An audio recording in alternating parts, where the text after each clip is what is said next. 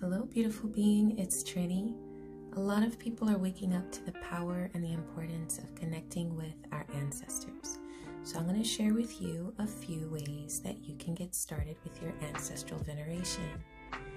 Now, every time I sit at my ancestor altar, my dog comes around.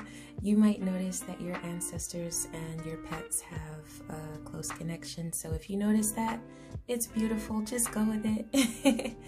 This is Florida water, and I absolutely love to use this to cleanse myself before I spend a lot of time formally at my altar with my ancestors. And I put it in a spray bottle like this so it's easy to access.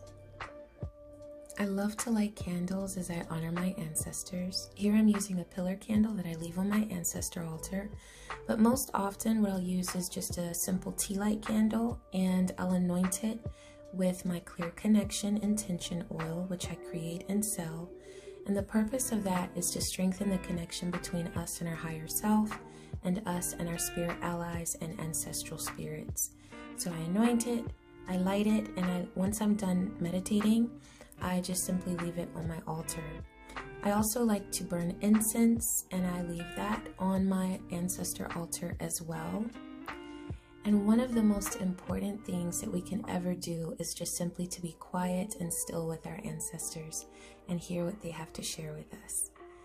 They love a glass of clean water and fresh flowers left on their altar. Food offerings are also wonderful. If you know something that they love to eat, you can offer that to them. And here I'm burning ancestor money. This is one of my favorite rituals. I anoint it with my clear connection oil, and as I'm folding it, preparing it, I think of the energy that I am sending to them. And as I burn it, I direct the energy all the way back to my very first ancestors, all the way down my ancestral lines on both sides, mother and father, to give them all great energy. Here I'm using the magic of sound to help bring healing to my ancestors, and also just simply to give them good energy and to spend time with them.